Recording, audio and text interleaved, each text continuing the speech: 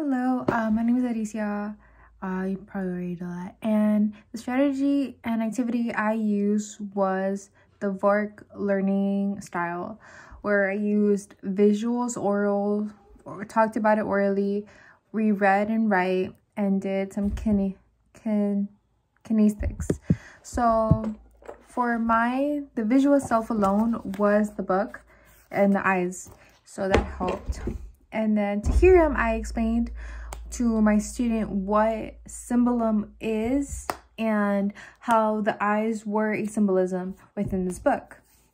And in terms of the reading writing portion, we read a paragraph when they entered the valley and the eyes were first mentioned within the book.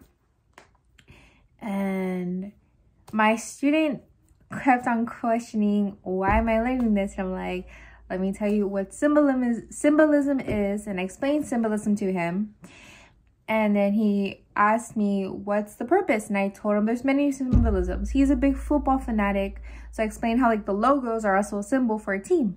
So yes. All right. Now to answer the questions, how did you feel about teaching the activity strategy to your student? I felt like it was effective in terms of like he did comprehend it and he did understand it, and he has a better understanding what symbolism was, because beforehand he did not know what it was. Was your student engaged or motivated to participate? He's my little brother, and in terms he wasn't, but he still tried. He did have effort and he did do what was asked of him. So yes. Was your preparation for the implementations of the activity sufficient, or you think you could have done something different? In terms of like doing this in an actual classroom, I believe what I would have done differently is, instead of doing it mostly like things around me, I would have further prepared a PowerPoint to make it more memorable for the student.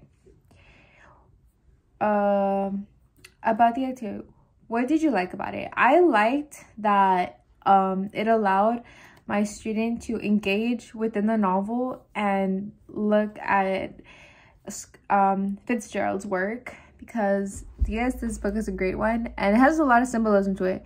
If we had more, we could have gone to very different standards within the book, but we just went over the main one, which is like the obvious, like the eyes. It's in the front page.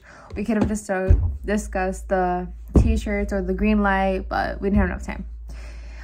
The third, what learning would students obtain by playing or practicing your activity strategy?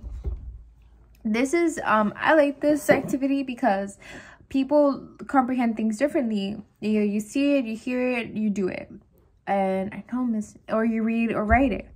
So this activity goes to all four of those, and it goes for each student. So each student will be engaged, and each student will be able to comprehend that information based on what they do best, whether it's seeing it, hearing it, doing it, or writing or reading it.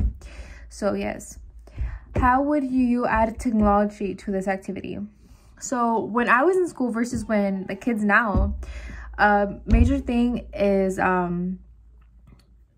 like tablets and computers were more accessible than versus when I was there. I think a way to add technology to this would be in terms of when analyzing text and there you need to look for a certain like sentence or phrase.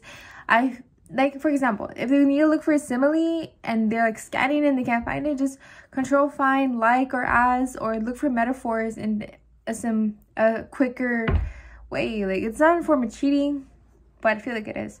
And another form of technology is like, now we have Google Classroom and Google Docs, and able to share Google Docs.